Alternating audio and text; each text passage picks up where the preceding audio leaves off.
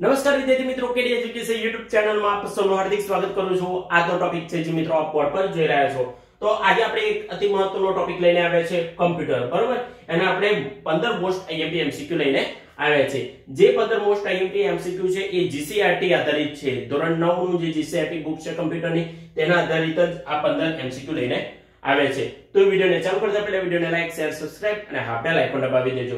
મિત્રો બીજી વાત કે જે SMC ની જે આવનારી એક્ઝામ છે, બરોબર, MPW ની, એમાં 10 માર્ક નું કમ્પ્યુટરનું પૂછાશે, બરોબર। તો યાદ રાખી લેવાનું છે 15 મોસ્ટ IMP MCQ છે। તમારે છેલ્લા જતા વખતે આ વિડિયો જોઈ લેજો, કારણ કે આમાંથી કદાચ 1-2 MCQ કદાચ પૂછાઈ શકે, બરોબર। તો ટાઈમ વેસ્ટ ન કરતા આપણે જોઈએ કે કમ્પ્યુટરને શું કહેવામાં આવે છે। તો કમ્પ્યુટરને બહુલક્ષી યંત્ર કહેવામાં આવે છે, બરોબર। બહુલક્ષી યંત્ર,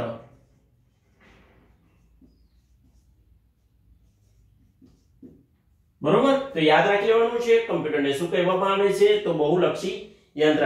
નંબર 2, કમ્પ્યુટર જે ભાષાને ઓળખી શકે, કાર્ય કરી શકે તેને શું કહેવામાં આવે છે।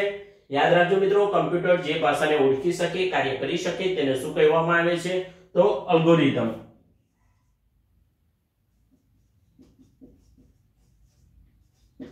બરોબર, અલ્ગોરિધમ। નંબર 3, કમ્પ્યુટરના ઉપયોગ કરતા કમ્પ્યુટરને ડેટા અને સૂચનાઓ આપે છે તેને શું કહેવામાં આવે છે। નંબર 3 છે, યાદ રાખવાનું છે, બરોબર, કમ્પ્યુટરના ઉપયોગ કરતા કમ્પ્યુટરને ડેટા, બરોબર, ડેટા અને સૂચનાઓ આપે તેને શું કહેવામાં આવે છે, બરોબર। જે કમ્પ્યુટરને જે ઉપયોગ કરતા છે એ સૂચના આપે છે, બરોબર, તો તેને શું કહેવામાં આવે છે, તો ઇનપુટ, ઇનપુટ, બરોબર। તો યાદ રાખવાનું છે ઇનપુટ। નંબર 4, અલગ અલગ ડેટા સેટ સાથે અનેકવાર ઉપયોગ કરી શકાય તેને શું કહેવામાં આવે છે। યાદ રાખવાનું છે અલગ અલગ ડેટા સાથે, બરોબર, અલગ અલગ ડેટા સેટ સાથે અનેકવાર ઉપયોગ કરી શકાય તેને શું કહેવામાં આવે છે। નંબર 4 છે મિત્રો, બરોબર, તો storage programme concept, storage programme concept,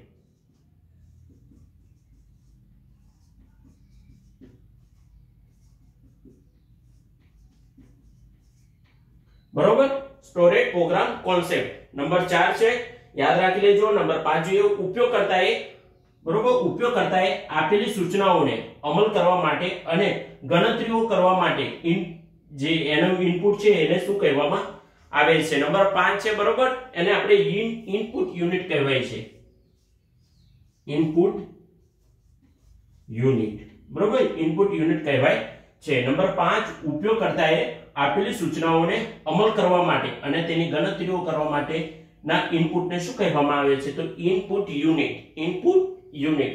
number 6, કમ્પ્યુટરમાં ડેટા અને તેની સૂચનાઓને દાખલ કરવાની સગવડને શું કહેવાય છે। નંબર 6 છે મિત્રો, બરોબર, યાદ રાખી લેજો ઇનપુટ યુનિટ, એને પણ આપણે ઇનપુટ યુનિટ કહે છે, બરોબર, યાદ રાખી લેવાનું છે ઇનપુટ યુનિટ। કમ્પ્યુટરના ડેટા અને સૂચનાઓને દાખલ કરવાની સગવડ કોણ પૂરી પાડે છે, તો ઇનપુટ યુનિટ, ઇનપુટ યુનિટ। યાદ રાખી લેજો આ 6 ઇમ્પોર્ટન્ટ છે, બીજા બી આપણે હું તમને આગળ બતાવું છું, બરોબર। નંબર 7, કમ્પ્યુટરની પ્રક્રિયા ચાલુ હોય અથવા જ્યાં સુધી અવિરતપણે વીજળી મળતી રહે આ પ્રકારની મેમરીને શું કહેવાય છે। નંબર 7 છે, બરોબર, યાદ રાખજો વોલેટાઇલ મેમરી, બરોબર, વોલેટાઇલ મેમરી,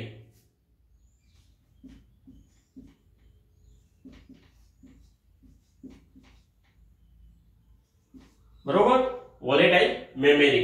કમ્પ્યુટરની પ્રક્રિયા ચાલુ હોય અથવા જ્યાં સુધી અવિરતપણે વીજળી મળતી રહે, બરોબર, આ પ્રકારની મેમરીને શું કહેવાય છે, તો વોલેટાઇલ મેમરી। નંબર 7 છે વોલેટાઇલ મેમરી, બરોબર। તો યાદ રાખી લેવાનું છે। નંબર 8, ગણિતક અને તાર્કિક ગણતરીઓ જે એકમમાં થાય છે તેને શું કહેવાય છે, ગણિતિક, બરોબર, યાદ રાખજો ગણિતિક અને તાર્કિક ગણતરીઓ જે એકમમાં થાય છે તેને શું કહેવાય છે। નંબર 8 છે, બરોબર, એરિથમેટિક, બરોબર, એરિથમેટિક લોજિક યુનિટ,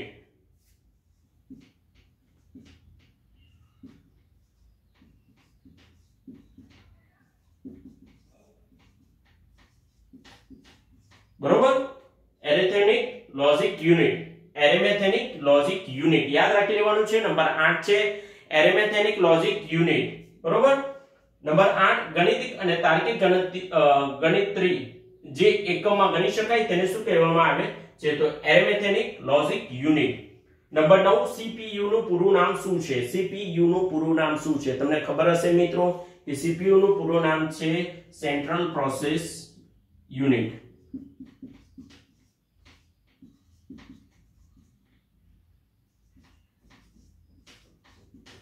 બરોબર, સીપીયુ નું પૂરું નામ છે સેન્ટ્રલ પ્રોસેસ યુનિટ. બરોબર, એ યાદ રાખી લેવાનું છે. બરોબર, પ્રોસેસિંગ. બરોબર, પ્રોસેસિંગ યુનિટ. તો આ તમારે યાદ રાખી લેવાનું છે. નંબર 10 જીઆઈજીઓ નું પૂરું નામ. જીઆઈજીઓ ગીગો નું પૂરું નામ છે કે ગાર્બેજ ઇન ગાર્બેજ, બરોબર, out. Garbage in garbage out.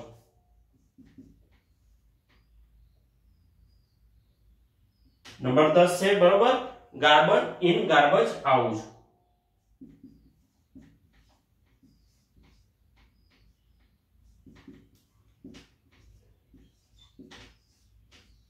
બરોબર, જીઆઈજીઓ નું પૂરું નામ શું છે? તો garbage in garbage out.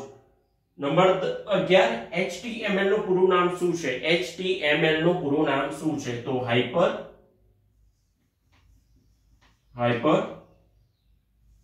Text markup language. બરોબર, hyper text markup language HTML નું પૂરું નામ છે. નંબર 12 જોઈએ રેમ નું પૂરું નામ શું છે? RAM નું પૂરું નામ શું છે? તો રેન્ડમ. બરોબર, random access memory. Random access memory. આ યાદ રાખી લેવાનું છે. કીબોર્ડ એ કેવું ડિવાઇસ છે? કીબોર્ડ એ કેવું ડિવાઇસ છે? એ મિત્રો તમારે યાદ રાખવાનું છે. નંબર 13 છે, બરોબર, એ ઇનપુટ ડિવાઇસ છે. ઇનપુટ, બરોબર, ડિવાઇસ છે. બરોબર,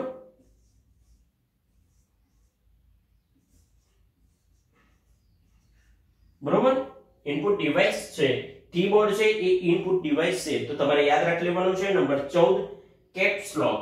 બરોબર, જે કીબોર્ડ હોય છે કમ્પ્યુટરના કીબોર્ડ, એમાં કેપ્સ લોક્સ આપવામાં આવે છે. એક અલગથી બટન આપવામાં આવે છે, પણ એનો ઉપયોગ શું છે? બરોબર, એનો ઉપયોગ શું છે? તો જ્યારે મિત્રો આપણે ટાઈપિંગ કરતા હોય MS વર્ડ માં કેવું, તો તમારે કેપ્સ લોક જ્યારે તમે મારો છો ત્યારે તમારે કેપિટલમાં વર્ડ ટાઈપ થાય છે. જ્યારે તમે કેપ લોક બંધ કરો છો ત્યારે તમારે નોર્મલ જે વર્ડ છે એમાં ટાઈપ થાય છે. તો કેપ લોક છે એનો ઉપયોગ શું છે? તો કેપિટલ વર્ડ માટે. બરોબર, કેપિટલ વર્ડ માટે કેપ્સ લોક એ શું કામ કરે છે? તો કેપિટલ વર્ડ્સ માટે. કેપ લોક તમે દબાવશો તો કેપિટલ જે વર્ડ છે એ ટાઈપ થવા માંડશે. બરોબર. નંબર 15 VDU નું પૂરું નામ શું છે? VDU નું પૂરું નામ શું છે? એ તમારે યાદ રાખવાનું છે. Visual display unit. બરોબર, visual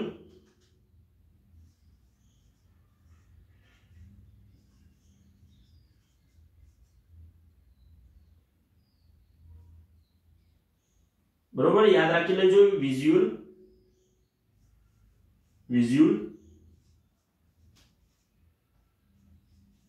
display unit. Visual display unit. બરોબર, VDU નું પૂરું નામ શું છે? તો વિઝ્યુઅલ ડિસ્પ્લે યુનિટ. બરોબર, તો આ તમારે યાદ રાખી લેવાનું છે. છતાં બી એક વખત તમને રિમાઇન્ડર આપી દઉં છું ફટાફટ. બરોબર, SMC ની અતિ મહત્વની જે એક્ઝામ છે MPW ની, એમાં જે 15મો MCQ છે એ બહુ જ મહત્વના છે. બરોબર, તો યાદ રાખી લેજો. છતાં બી એક વખત તમને એક રિમાઇન્ડર આપી દઉં છું. કમ્પ્યુટરને શું કહેવામાં આવે છે? તો બહુલક્ષી યંત્ર. નંબર 2 કમ્પ્યુટર જે ભાષાને ઓળખી શકે, કાર્ય કરી શકે તેને શું કહેવામાં આવે છે? તો અલ્ગોરિધમ. કમ્પ્યુટરનો ઉપયોગ કરતા કમ્પ્યુટરને ડેટા અને સૂચનાઓ આપે છે તો તેને શું કહેવાય છે? ઇનપુટ કહેવાય છે. અલગ અલગ ડેટા સેટ સાથે અનેક વાર ઉપયોગ કરી શકાય તેને શું કહેવામાં આવે છે? તો storage programme concept. Number 5 computer ઉપયોગ કરતા એ આપેલી સૂચનાઓને અલગ અમલ કરવા માટે ગણતરીઓ કરવા માટે ઇનપુટને શું કહેવાય છે? તો ઇનપુટ યુનિટ. નંબર 6 કમ્પ્યુટરમાં ડેટા અને સૂચનાઓને દાખલ કરવાની સગવડ કોણ પૂરી પાડે છે? તો ઇનપુટ યુનિટ. નંબર 7 કમ્પ્યુટરની પ્રક્રિયા ચાલુ હોય અથવા જ્યાં સુધી અવિરતપણે વીજળી મળતી રહે તો આ પ્રકારની મેમરીને શું કહેવામાં આવે છે તો volatile memory. Volatile memory. Number 8 ગણિતિક અને તાર્કિક ગણતરીઓ જે એકમમાં થાય છે તેને શું કહેવામાં આવે છે તો એરિથમેટિક લોજિક યુનિટ. બરોબર, તો યાદ રાખી લેવાનું છે. નંબર 9 CPU નું પૂરું નામ શું છે તો central processing unit. Number 10 GIGO નું પૂરું નામ શું છે તો garbage in garbage out. Number 11 HTML નું પૂરું નામ શું છે તો hypertext markup language. Number 12 RAM નું પૂરું નામ શું છે RAM નું પૂરું નામ શું છે તો random access memory. Number 13 keyboard એ કેવું ડિવાઇસ છે? કીબોર્ડ એ કેવું ડિવાઇસ છે તો ઇનપુટ ડિવાઇસ છે. બરોબર, યાદ રાખી લેવાનું છે.